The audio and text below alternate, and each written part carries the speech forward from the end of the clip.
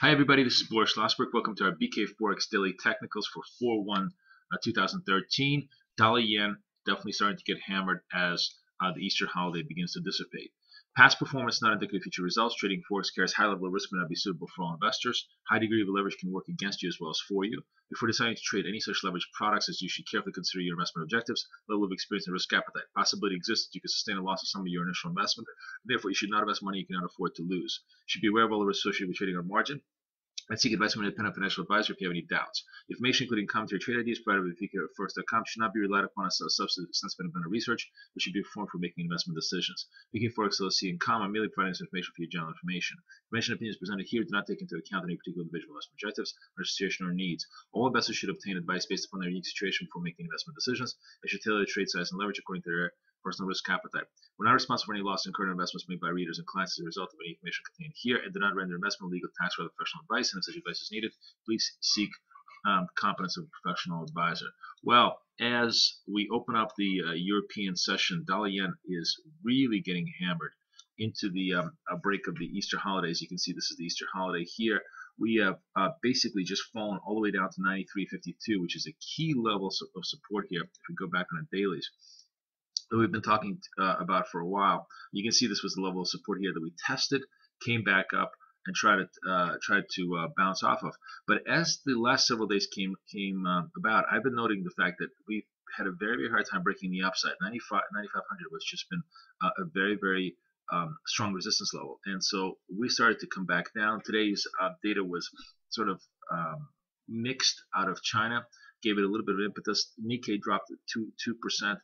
And in very thin trading conditions, we're certainly testing this 93.50 level as a key support level. Now, if 93.50 is given with conviction, that is, we start basically breaking down into the 93.25s, we kind of break through this support level here.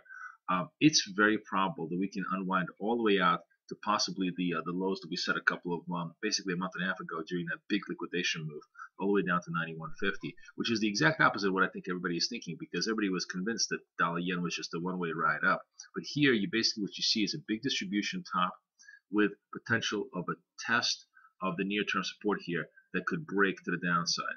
We hold. We have a potential here for further consolidation and perhaps maybe a rebuild as the week goes by.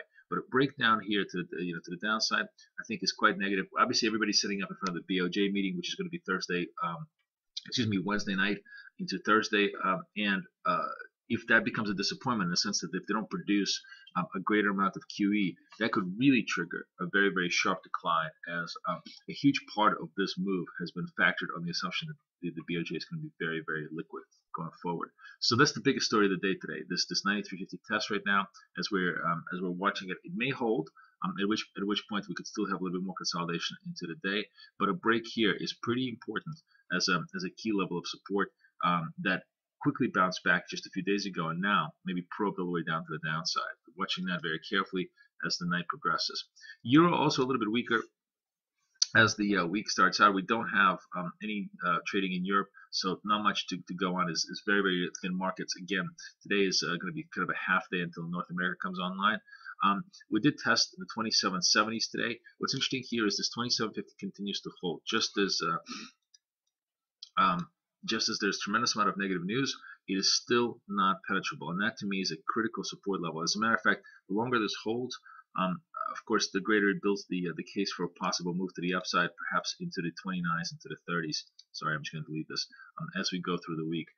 But this is a very critical hold level here too. Again, very indeterminate trading, because you can't really make a decision whether today's trade is reflective of anything except just a little bit of short covering. A lot of the move in the euro dollar today is a function of euro yen, because as yen is selling off, euro yen is trying to rebalance itself. So part of the bump in the euro dollar could be because of the euro yen rebalancing. Euro yen also here testing the 120 level, which is a pretty key level that I've been watching for a while. The key level in euro yen is the 118, but drop here back below 120s and a move all the way to, let's say, 1950s does not bode well for the pair. It really suggests that we have further liquidation here and a possible test of the ultimate lows of the recent months, which was, I think, 1872. Yeah, basically 119 as a move all the way to the downside. So yen cross is definitely under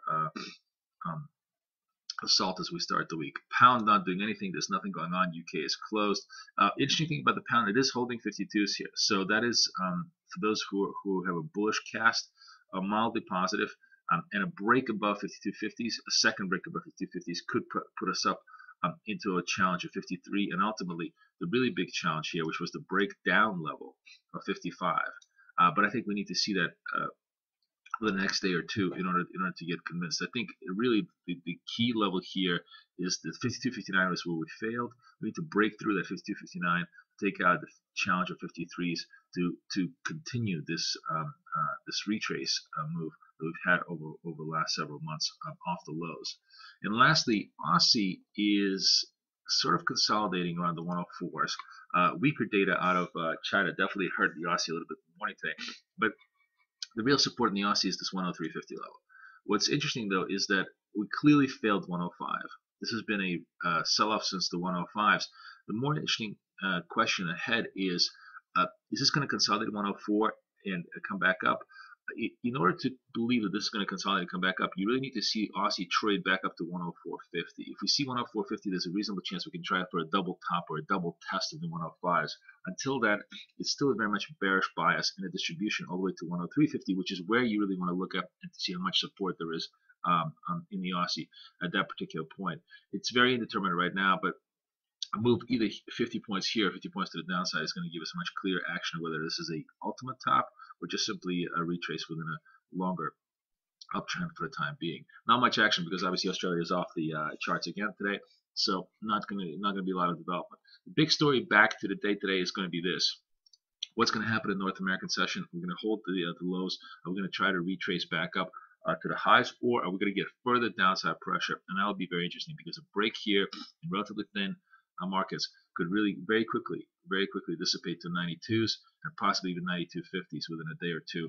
Ultimate, of course, target here for the shorts is going to be this 91 level, which was the big level of the distribution, and that could be the possible level as the week progresses. So that's how the week is starting to shape up. Still very thin trading as Easter holiday winds out in Europe, and we'll be back tomorrow with full day of trading. This is Boris Schlossberg for BK Forex. Over and out.